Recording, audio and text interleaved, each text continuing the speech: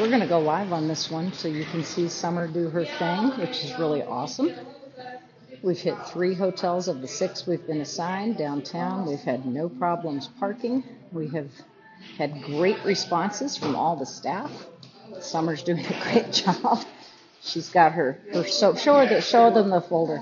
This is the soap project today, you guys. They're giving up trafficking information, red flags. There's a little mouse pad and all kinds of good information. And they've got the poster of the missing children, so we're asking them to look and recognize to see if they know any of these missing children.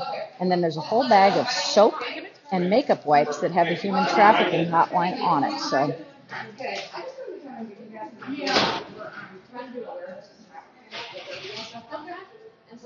I'm going to stay a little bit back so it's not so intrusive.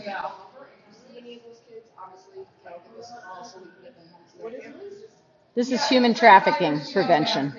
And so we also put you guys with red flags so you can recognize what might be going on. I'm a trafficking survivor, so you all doing this and just listening to me is more than you ever know. We also want to give you this because as a trafficking survivor, sometimes when you're in a hotel, you just had enough, right? Mm-hmm. And you might come across something that you don't even know has a trafficking hotline on it. Yeah. And you can call that and the victims can get help. And then people like me will make sure that they get help. Yep, I want to give you some more. Thank you. There's about 200 of them in there. And if you guys need anything at all, you can reach out. There's numbers in there, or you can reach out on Facebook, Summer Dickerson, and I'll make sure that you get any and everything that you possibly need. Okay. So I appreciate you. And there's like a cute little mouse thing in there. You know, everybody likes to see it.